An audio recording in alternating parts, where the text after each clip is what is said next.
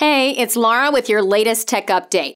If you're serious about keeping your data secure, you'll know you should never reuse passwords across different accounts. Creating strong new passwords and keeping track of them is a real headache.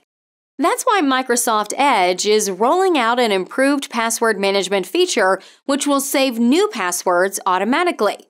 But here's the thing. We recommend you never let your team use the password manager built into their browser. It's safer to use a dedicated password manager that your business has full control over. There are so many benefits. Your password manager will generate long random passwords for each of your team's accounts. It'll remember them and fill them in automatically. And it'll work across all devices, including tablets and phones. When someone leaves your business, you can remove their access to your password manager at the push of a button, giving you safe access to their logins if you need them. There are lots of password managers to choose from. If you'd like our recommendation, get in touch. That's your tech update. More next week.